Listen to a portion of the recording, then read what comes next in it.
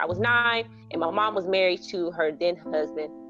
He was playing his music really loud, and we lived in an apartment complex. They asked him to turn the music down, and they had asked him repeatedly, and he was hard-headed. He wanted to do what he wanted to do, and that's fine or whatever, but they ended up calling the police on him. Marvin came in the room and he told us, if somebody knocks on the door, don't answer the door. Okay, listening to the parentals. He went in his room and closed the door, and he's still playing the music.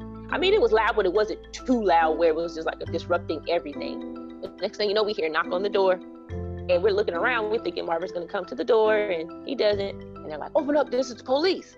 Next thing we know, the door opened. So what happened was the apartment manager allowed the police to come in our house. So they didn't break the door down. They were allowed to come in.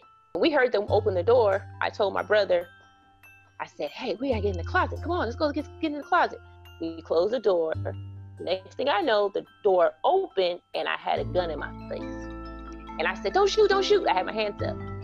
And he just had the gun. He never put the gun down. It felt like forever, but then he probably put the gun down. And then they ended up arresting my mom's ex-husband.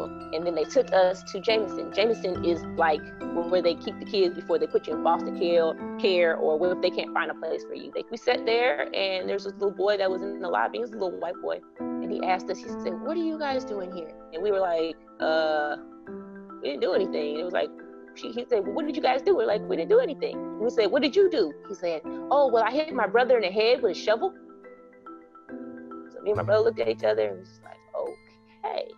This week, I was full of anxiety, and I thought about it, and I said, nobody was doing anything wrong besides playing music. So why are they coming in the house with guns out?